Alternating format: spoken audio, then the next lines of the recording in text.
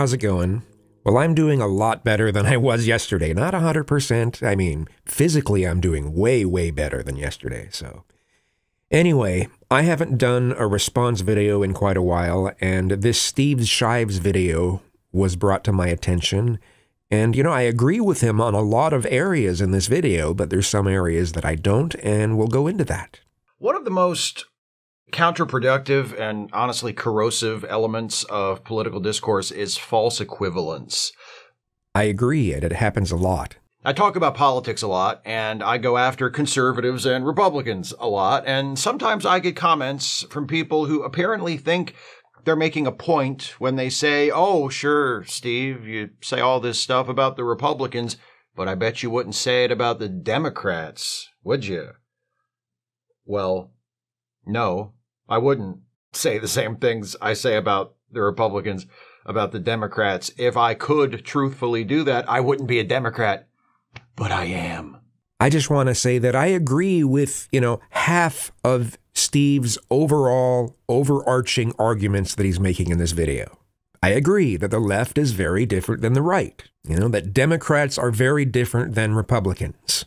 Now, neither the Democrats or the Republicans are actually really working on the issues that are important, but, that's a different thing altogether. I agree that the Republican Party lends itself to extremism far easier than the Democrat Party. I'm not saying the right versus the left. I'm talking about Republicans versus Democrats. And that the U.S. right wing's brand of extremism really has no silver lining, other than the perceived notion of crushing ideas or ideologies that they hate or that they deem destructive. Though if I'm to be fair, some of the activists on the left, some of the extremist activists on the left have that same thing going on, so. But the other half of his argument that you'll see coming up, it'll be coming up in a bit, is that there's no significant authoritarianism coming from the left. And that's where I disagree with him. Both parties are the same is an easily debunked claim made by people who only get away with it because the people they're saying it to are too lazy to be skeptical of it. Both major American political parties have their problems, to be sure, big problems, but one of them, the Democratic Party, is clearly preferable to the other. They're not the same. Well, I mean, preferable to your viewpoints as well as mine, but still. And anyone who says they are the same is either a clueless person trying to sound smart or a smart person trying to mislead you because they assume you're the clueless one. Well, I think a lot of people's arguments when they try to say they're the same, it's because neither party are really focusing on what's important.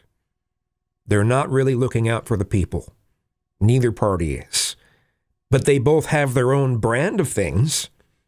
And that's what some of these people don't want to look at. They'll say, "Oh, what difference does that branding make?" I'm like, well, it makes a huge difference. It's huge. Both parties still suck, but their branding and the things that each party finds important are radically different from each other. So I agree with Steve about that. But sometimes the folks who make these comments get a little more clever about it. They take it one step further. They don't speak in terms of political parties, but in terms of ideologies. They say, "Oh, sure, Steve, you're always attacking the far right, but I notice you never attack the far left." Correct. Again, there's the unspoken assumption on the part of people who say things like this that they're saying something particularly insightful and cutting, like they've just nailed my feet to the floor on some critical point. How? They seem to be asking, can I regard those on the far right of the political spectrum as enemies, but not those on the far left? Aren't both groups extremists? Doesn't that make them the same? Or at least equally bad? I mean, no. Well, yes, I suppose by definition they are both extremists if in our visualization of the range of political thought we place them on opposite ends of that range. But are they the same or equally bad? No, I don't think they are. I mean, you're absolutely correct that they're not the same. But are they equally bad? I don't know. It would depend on what kind of perspective you have. And my argument is not that leftists are all good and pure people and leftist ideologies are all infallible and would inevitably lead to a better society. That's not what I'm saying. That's not what I believe. Actually, that's exactly what you say later in the video. Leftists are not immune from ignorance or bigotry or ambition. Ambition? Or corruption or any of the other things that lie at the root of inequality, injustice, bad government, and all the other social and political ills that afflict our society. So you think that ambition contributes to inequality? That's just a weird belief, man. It's weird. And I just need to add in about the subject of inequality. What methods are you using to try to get rid of inequality? Because sometimes the methods you use end up creating a worse situation than the inequality in the first place, or you make something more messy than it was, you might not actually be really helping the situation. What methods are you using? And some people don't really think that we should care about that as long as they have their hearts in the right place. It's just like, no, that you have to pay attention to the way that you're doing it. The USSR was leftist in character, at least to a degree. I was not a fan. Authoritarianism is possible. Well, there are definitely a lot of bossy, authoritarian individuals on the left who really start quite a stink over things. Under leftist modes of thought, it's just a lot more difficult to justify. It depends on what you're trying to justify. If you use statistics to say, hey, we should do this and this because these statistics say such, that's pretty easy to justify, right? And that is one of the fundamental differences between the left and the right, and the big reason why I only have a problem with one of them. I think some of the problem is you don't view some things that are authoritarian as authoritarian. You just don't view it that way. You just, oh no, equality or the message or whatever, and you don't look at how it affects people and how authoritarian it is as far as like what people are expected to believe and say. Authoritarianism is a problem no matter which side of the political spectrum it originates from. Authoritarian socialism is a thing, but nowadays those who hold to it aren't really shown much respect. They're dismissed and derided as tankies and shoved off into their own little corner of the movement. Well, yes, I mean, even class reductionists are shunned because they're not pushing the message. That's not how it is on the other end of the spectrum. I'm not saying every right-winger is an authoritarian, or at least a professed one, but most of them seem completely fine letting the authoritarians run the show. It's the opposite of how things are arranged on the left. I mean, it's nice to think that, but if we're being realistic and we're being accurate, both sides suck up to the more extreme elements. Just look at how many Democrat politicians suck up to the extreme people that you see at colleges. On the right, it's the anti-authoritarians who are relegated to their own little corner where no one pays attention to them, which in this case I understand, since the most avowed anti-authoritarians on the right are libertarians who don't deserve to be taken seriously because they're a deeply unserious group of people who regard not being able to buy as many guns as they want for any reason as an intolerable tyranny. Fuck libertarians. They're the loser nerds of the right. They ought to be shoved into lockers and left there. Just sounds like you're not a fan of the right wing in any way. It's the authoritarians who dominate right-wing discourse. And right-wing politics has had a decidedly authoritarian bent since long before I was born. There are many who have indeed pushed for essentially, maybe it didn't have this name back then, but, they're essentially pushing for Christian nationalism. What can be confusing is that right-wingers often don't speak in frankly authoritarian terms. Quite the opposite. They claim to be agents of liberty. They vow to destroy the overbearing and intrusive government that is invading all of our lives. But in practice, they want to drive queer people from public life. They want to empower police to enforce the law brutally and aggressively, so long as it's not against them. So we should all emulate or strive to emulate, San Francisco, Chicago, Portland, and New York City, where crime is skyrocketing, because criminality isn't being punished. with this strange notion that if we don't punish people for smaller crimes, then crime will magically go down. And they want to weaken government authority so that it can be replaced by private authorities, which would be accountable to no one. Well, I mean, their view is that the market should take care of it, which is horseshit. And those are mostly Republican policies. I said we're speaking now in terms of ideologies rather than parties. The ideologies on the far right are among the most terrifying and dangerous schools of political thought ever conceived. Indeed. Christian dominionism, white nationalism, Nazism. Authoritarianism is possible from the far left? Well, it's more than just possible, so. It is virtually inevitable from the far right. And when it comes, it brings with it oppression, exploitation, and genocide. Indeed. And just as some people will say about communism, oh, it'll be different this time. No. Why am I okay with the far left, but not the far right? It's pretty simple, really.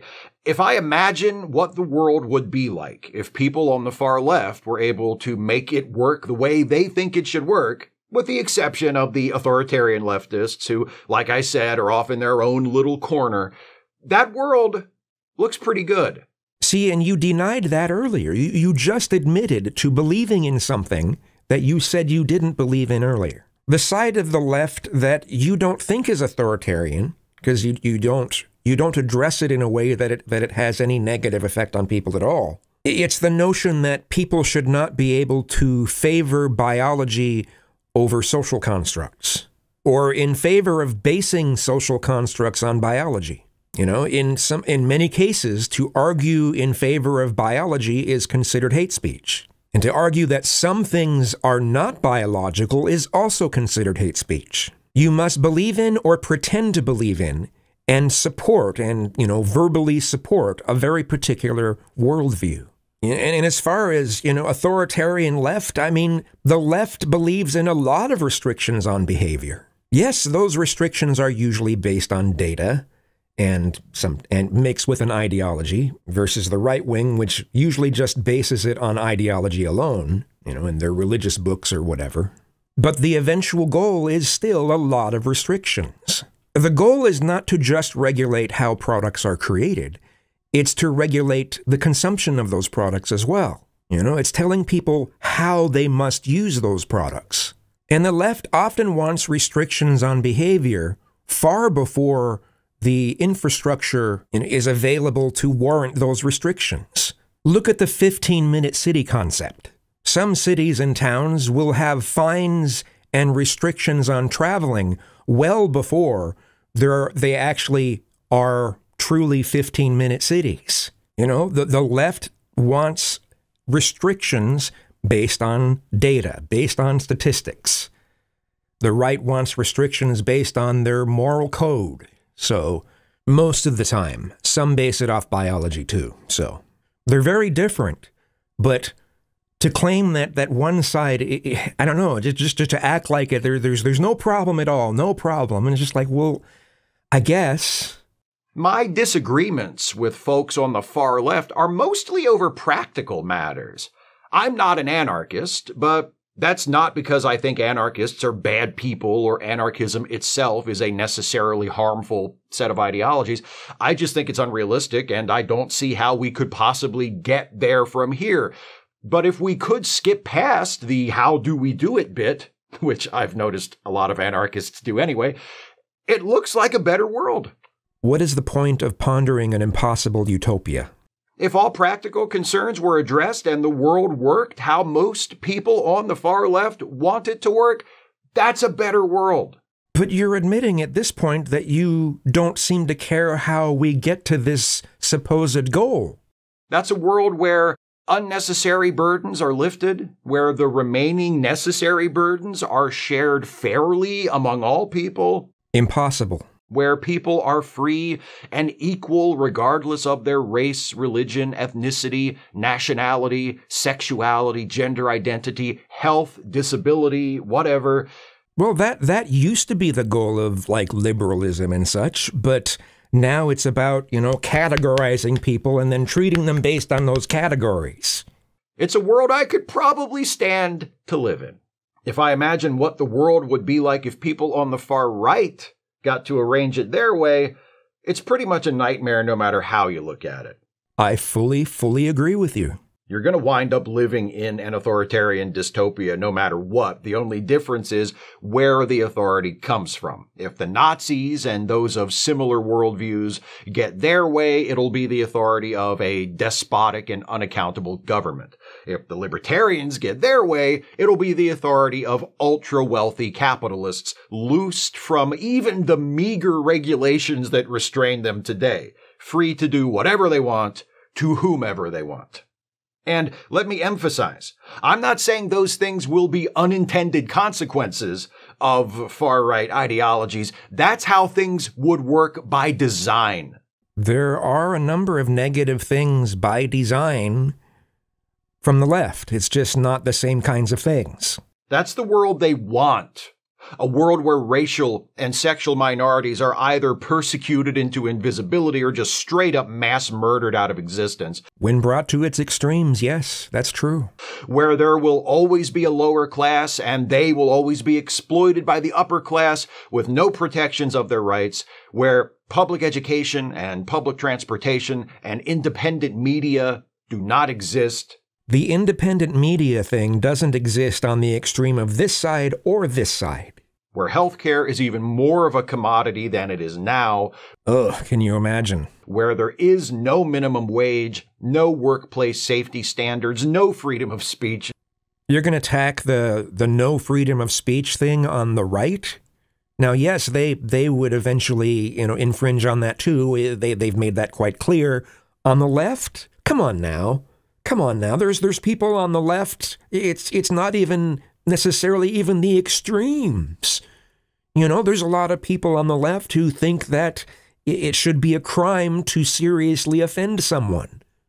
Come on now. I mean, if you want to take it to extremes, how about re-education camps? No religious freedom, no legitimate elections, hell, probably no elections, period. I hear that criticism more and more often, and it just doesn't seem realistic to me. I don't see the right wing wanting to bring an end to elections. It's not a world I would want to live in, even if I were rich enough to escape its horrors. If you want to see what they're up to, just look up Project 2025. And they've got this whole big, 900-page document that goes into great detail about how they want, if we get a Republican president, what they want to do to solidify a bunch of really, really authoritarian crap. Because I'm not a fucking monster. That's not a flex. I mean, it's a little bit of a flex. Anyway, like I said, it's pretty simple. Though I am sometimes frustrated with people on the left because I find them to be impractical. I just don't think you're looking at the whole picture. I consider them friends and allies because at the end of the day, they are trying to make the world better for everyone. Yes, but how are you trying to achieve that goal?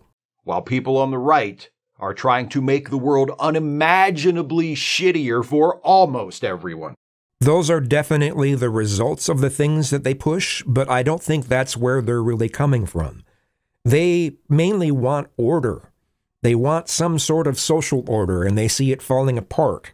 They don't know what to do about it, so they grasp onto these things that, well, we can see the results, and it sucks. They're not the same.